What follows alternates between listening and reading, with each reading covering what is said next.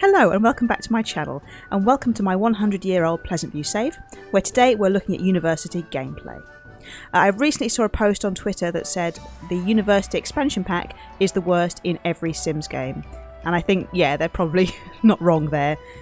Playing University in The Sims 4 made me quit my legacy 3 generations in, and the first time I played University with The Sims 2, I'm pretty sure millennia passed, stars grew cold, and my Sims were still just sophomores.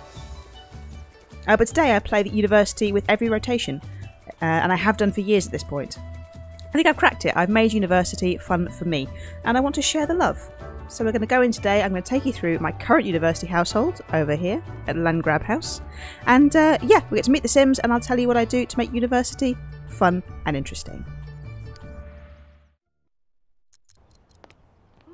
So this is my current University batch of students. They all come fresh from Pleasant View. They've only just started. You can see them being placed in my rotation video, setting up my new rotation, and this is how they're doing at the moment. So I'm going to let them play out in the background as I talk, and hopefully they don't get into too much trouble as we go. So I first played University through with Alexander Goth and Bo Broke, with not many mods and using all the EA defaults, so not very modded at all. It took a very long time and I nearly lost my mind. But it did leave me with a very strong bond with those two Sims, so it wasn't all bad. But it did put me off University completely for a long time. I just thought it was too long, it was too much like hard work. So what made me go back? Mods. Mods made me go back. Mods are always the answer. Everything I mention in this video I'll link down below in the description. It'll all be there, and we'll go through some of the things I used. First things first, EA decided that University should last for a complete Ice Age, which is just, I think it's a poor choice. The mod that made me want to use University again was Semester Changes by Syjon, which shortens all the semesters to 2 days each. So you can see for this crew, they've only just arrived and it's already 43 hours till their final exam for their freshman year. They don't have long, and that's pretty great. It brings my rotation just about in line with my Pleasant View as well, and so it makes things like joining the Secret Society a bit trickier. I've never actually pursued that particularly, but there's still plenty of time for like skilling, socialising, and doing assignments as well. To go with it, I also use Syjon's revised majors, which changes which careers go with which degrees, I think, and it also reduces the skills needed for each semester, just so you haven't got so much time, so you can get on with what you can do. It's just a nice mod that works in the background, and I don't have to think about it too much. So now that I had the shorter semesters and some tweaked majors, what I next decided to do was think about some rules and ways to make the game interesting for me personally. First rule is admittance. There are no student loans in my game. Everyone attends for free, because you can dream that a world as education isn't a lifelong problem. It's a nice game to play. That's what I like to imagine. My main world's also pretty cash poor. They don't have a lot of money because of mods controlling their salaries and finances in general, their bills. So they don't need an extra loan on top when they might want to get one for their house. Again, it'd be nice to have that. The downside is every student has to work for themselves to get through, so graduating with the highest degrees isn't guaranteed. A few students over the years have not been able to make up enough skill points over the time. They've dropped out. But the benefit of playing each of these Sims from birth, so all of these I played from when they first were born in the game, is I know most of them have the opportunity to learn just about enough. So a couple of them, if I go through here. So for instance, Heidi Newson over here hasn't ever done a body skill point, but she's got enough in mechanical and in cleaning to get herself started so she can get going. I probably wouldn't recommend my methods if you like a large cohort like this, if you're kind of starting with a brand new college set, if you're creating them yourselves, just because I think the skills might get a bit crazy. But they already have a lot of skills coming into University, so that's quite nice and easy for me. Second rule is that nobody can pick a major until they're a sophomore. So their freshman year, they always do the undeclared major. Everyone does the same, the study of indecision. So yeah, every freshman completes the undecided year together at first. I like to think of it sort of like a foundation course. Everyone needs some basic skill points in mechanical, body and cleaning. The basic life essentials, I suppose, before they can do something more fun and more of what they want to do. It also means they get one semester of them all on the same schedule.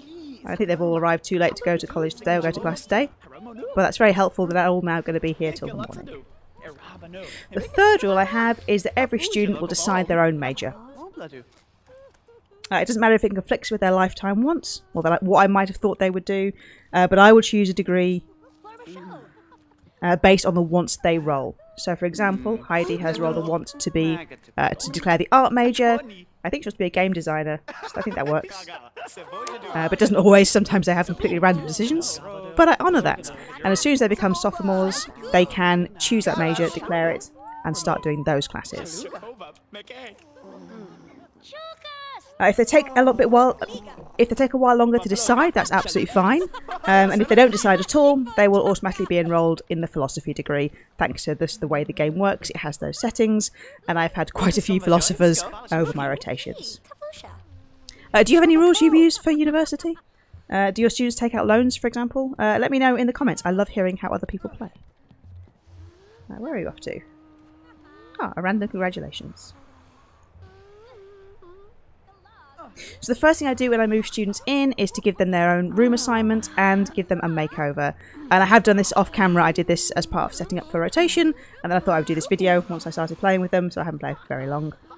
I tend to use the order their portraits are in and then go clockwise. So you'll see at the top we have Casey, he's in this room. Next one's Heidi, she's in the next room, and so on around the room, just to make it easier to find out where they're supposed to be sleeping. That's just a nice way that I've developed, so that I'm not desperately searching for their room, although sometimes I do mess it up. I also give them a makeover. I let them make their own decisions about their fashion, how they want to look, clothes they wear. I'll give them one set of clothes for free using the Gussy Up mod, which I'll link below. Anything else, if they roll the want to buy more clothes, like Heidi has, they'd have to go to the student union to buy those. So we should meet them, all these many Sims we have here. The first one on the list is Casey Broke. We have lots of Brokes in this rotation. The Broke family has spread out massively. So Casey, if I show you his family tree, he is descended from Dustin Broke. So way back at the beginning, we had Dustin. This is Dustin's long family tree. Casey is his eldest son Cameron's second child, Casey.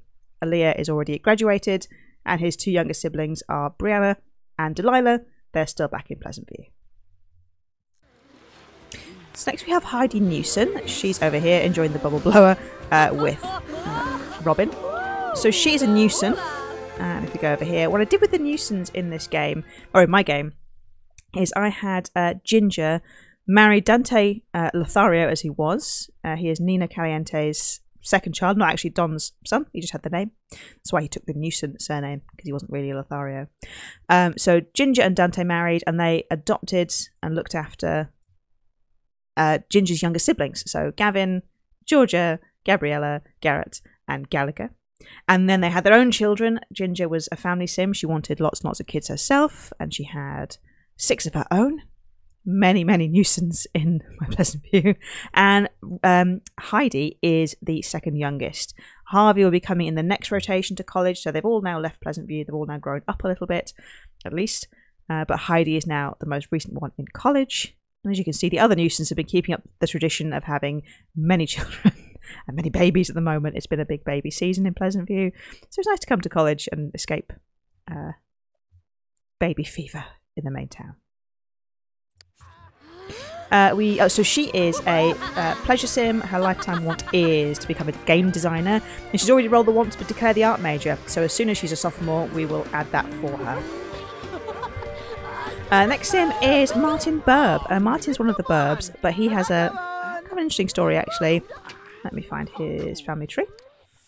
So he is descended from the Burbs, so from John and Jennifer Burb, their son Adam.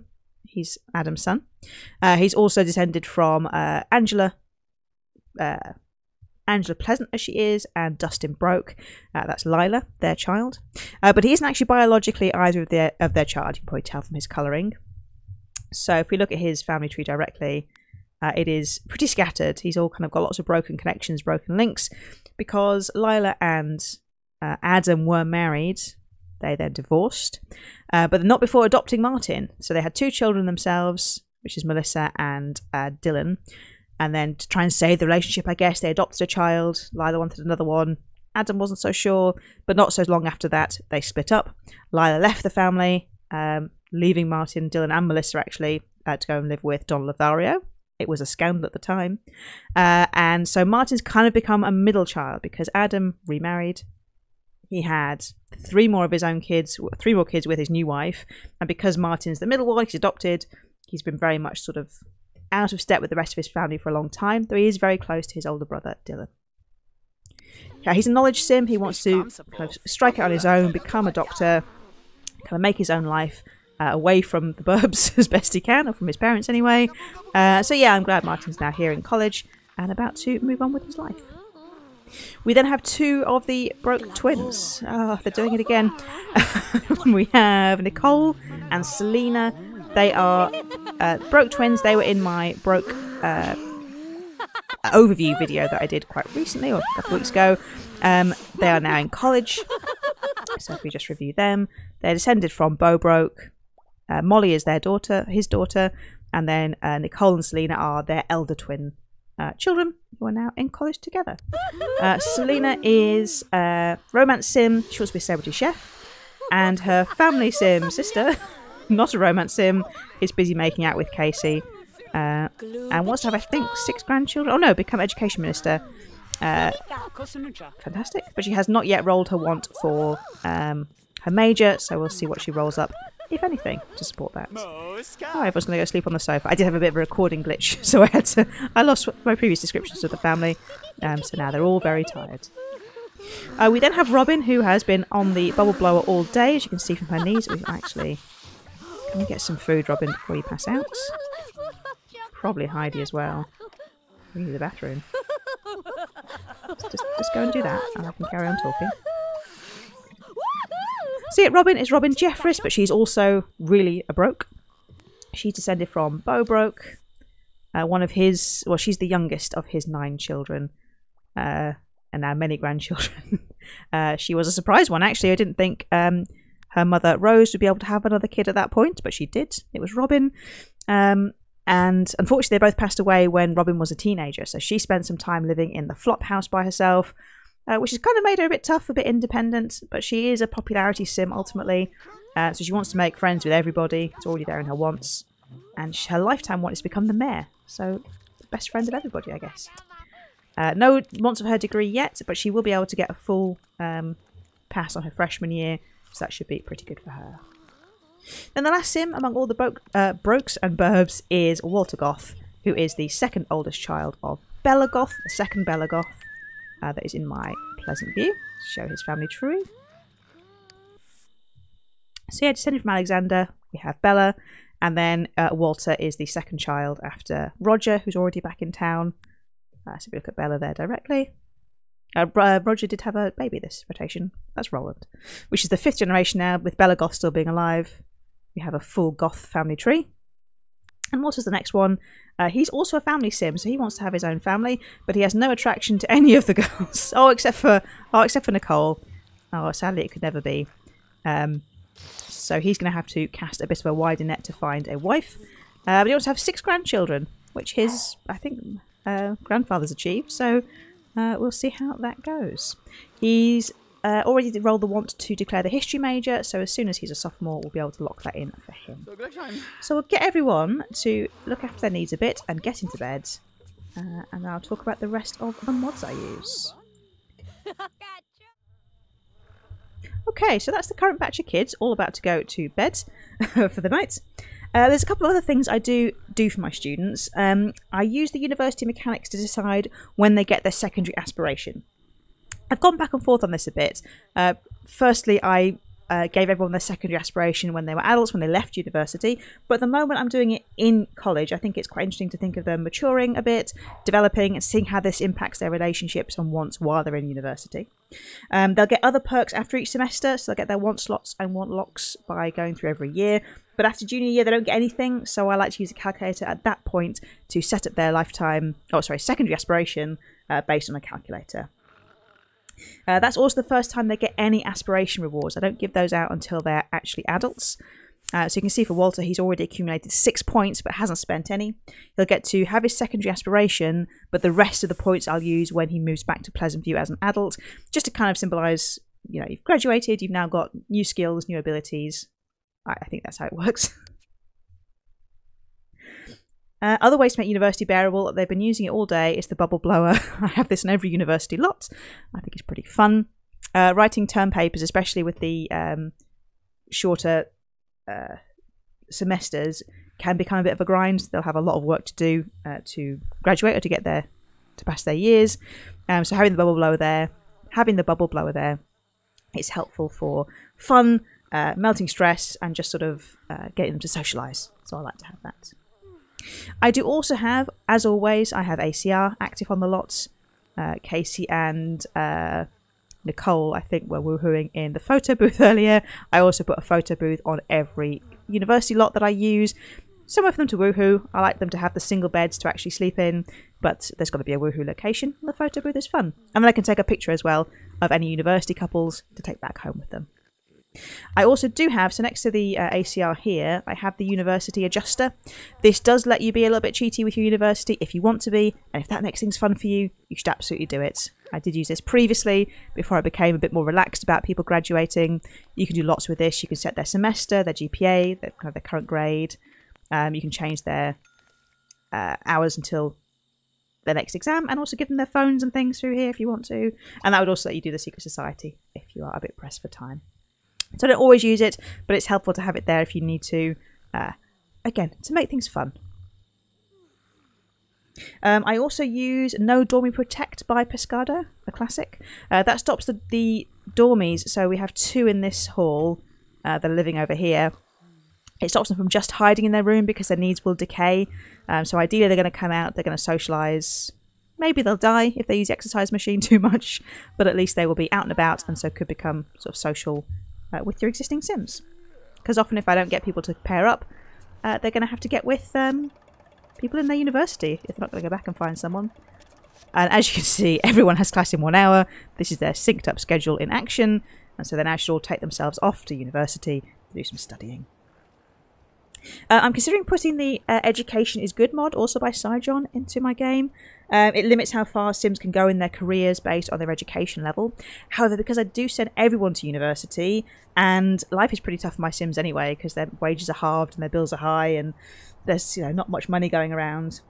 I've never really gone for it, but it is a good option if you want to make university a bit more meaningful in your game as well. I've also experimented with moving Sims to the flop house for sort of like for a seasonal rotation after university, sort of like a master's degree, to focus on their career. I did it with a Sim last rotation doing the medical career. It was pretty fun because it's a bit like the university halls, because there's a canteen person on the Flophouse lot that will cook meals for them. They get a little room, a bit more independence, but they're still sort of just focusing on career. So I might do that again with anyone that wants to go into a more academic focused career if I need to. Beyond mod, the main thing I do to enjoy university is to play it. It's become part of my rotation. I can think of it as a bit of a break from my normal gameplay. Oh, Robin, you're late. You're going to miss it. Run. It's a break from my normal gameplay, from sort of family drama, relationship drama, outside of university. Within it, it's its own special thing. It's like Sims you played for ages, coming to university, making their own connections, their own relationships. I would never have paired Casey and Nicole, but they've done that for themselves already. They've already paired off. And so I like that. I like the Sims to kind of lead the way. And just sort of have those experiences that I wouldn't think to give them, because there's lots of them I can't micromanage. It doesn't really support that particularly. Oh, now they're all going to meet a million professors. Bear with this. So yeah, they can all hang out, they can make different connections, make lifelong friends. They can party together, they can have a good time, they can stress. It's just a fun thing to have and let the game sort of run in its own way. I do split my rotation into 2. I will normally play freshman and sophomore year. If not together completely, then I'll play up to sophomore year before I take a break. And then I will go back to main Pleasant View for a while. And I normally aim to have... oh,